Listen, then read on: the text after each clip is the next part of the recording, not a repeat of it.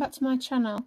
So in today's video I thought I would do a quick video on how I blend. I've had this question asked a lot, so I'm going to start off by saying how not to blend, and then I will show you how I actually do my blending.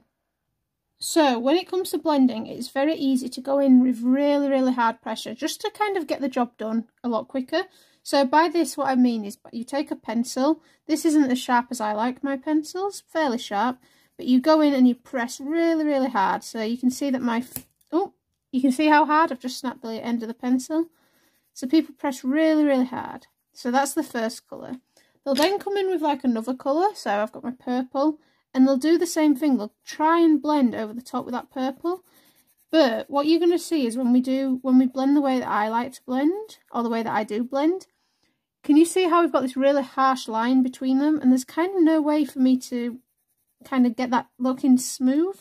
Even if I came back with this blue and tried to blend over the top, I'm just extending that blue line. So I've got a really harsh line. So the way that I blend is I start off with a base layer, lots of light layers, sharp pencils, and lots of blending. And I'll show you how I do that now. So what I'm going to do is start off with a base layer. Now these are quite cold colours, so I'm going to start off with my cold grey 1. And what I'm going to do is I'm going to use pressure, but not as hard as this. I'd say medium pressure.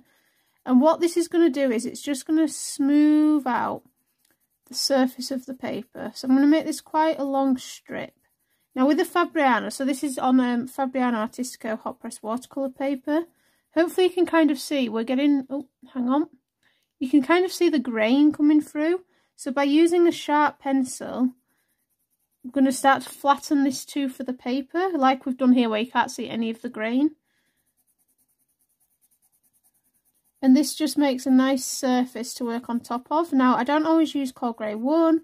If you've followed any of my tutorials, you may know that I use Ivory, or I use Warm Grey 1 from the Polychromos. From the Luminance, I like to use the Buff Titanium because it's got a creamy colour.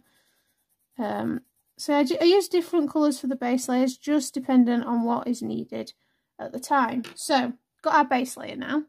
Now, what I'm going to do is I'm going to start off with a light blue. So this is Sky Blue from the Polychromos range. Again, I'm doing this demonstration with the Polychromos. If you want me to do it with a different brand, I've got the Luminance and the Pablos, then I can do that in another video. And I'm just going to lightly, and I am lightly, applying some pressure, and then I'm just going to, where I want this to be quite nice and blue, going over the top. Now, what I'm doing differently here is I am using a sharp pencil.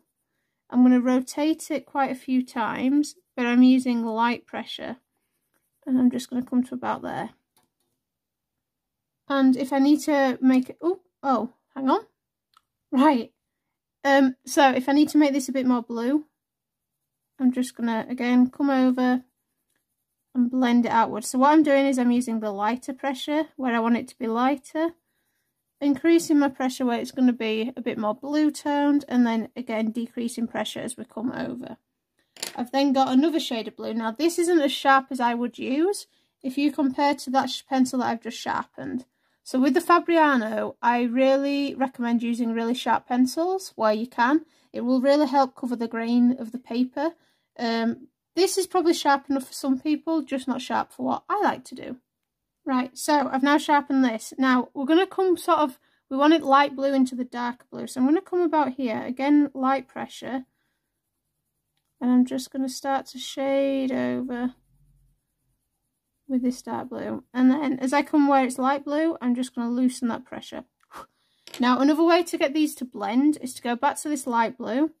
I'm just going to come over the top again. And then I'm just going to increase my pressure slightly over the top of that blue. Not by much, just ever so slightly. Go back to the blue. So I'm using cobalt blue now. So if you wanted to follow along with how to do your blending, just so you know. And again, I'm going over with the cobalt blue and then just lightly blending. And hopefully you can see we're getting a nice transition now. Back and forth. So this is why in my tutorials you'll see me going back and forth between colours a lot. It is about kind of that back and forth motion. And if you're not covering the grain, you could especially if you're not doing fur, we could come across like this way, light pressure, just to get a nice blend there. I've got a bit of a harsh line there. That's fine. And then I can just blend out.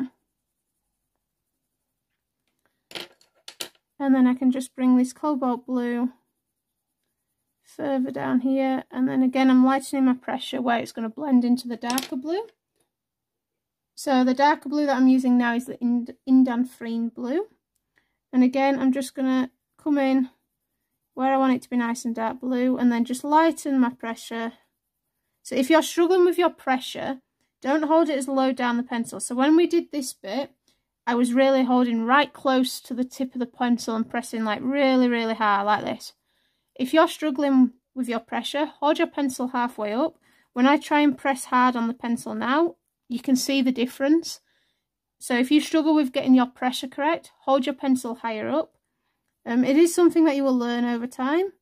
And then I'm just using that lighter pressure to blend there, and then I can blend this. Again, making sure I'm using that sharp point of my pencil. And then I can start blending it outwards, where we'll start blending into the purple. And then I'm going again back to my cobalt blue to blend.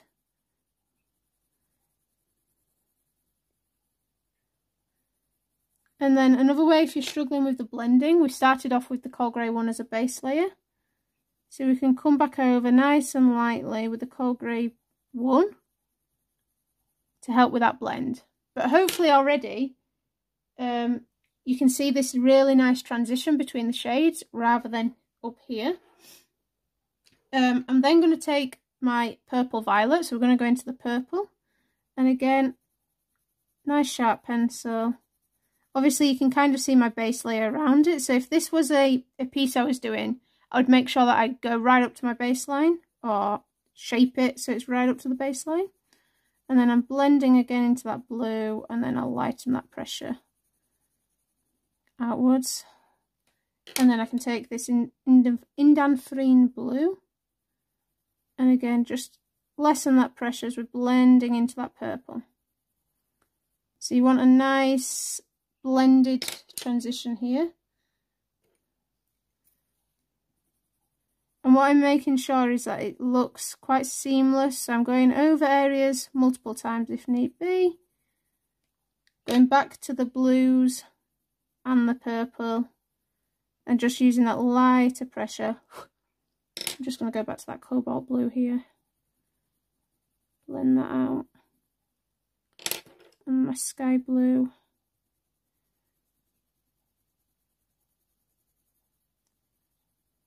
Okay, and then going to take my purple violet.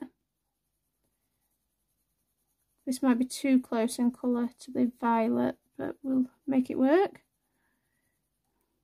Again, going over that bit where I want the blend, a bit harder pressure, and then lightening off my pressure. As we come where it's going to blend into another colour, back to that violet. Just going to press a bit harder so this looks a bit different. And then I've got my light red violet, where I can come over the top again.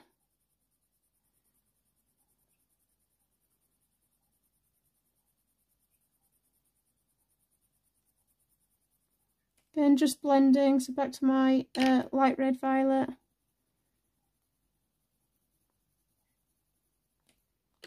Back over my, so that was the purple violet, sorry, this is the light red violet.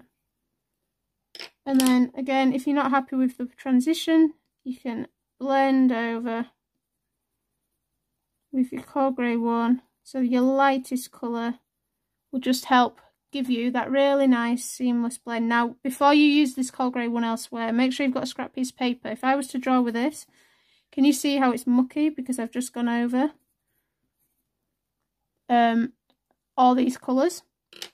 So you can already see the difference. So if I was to do this, transition with that really hard pressure,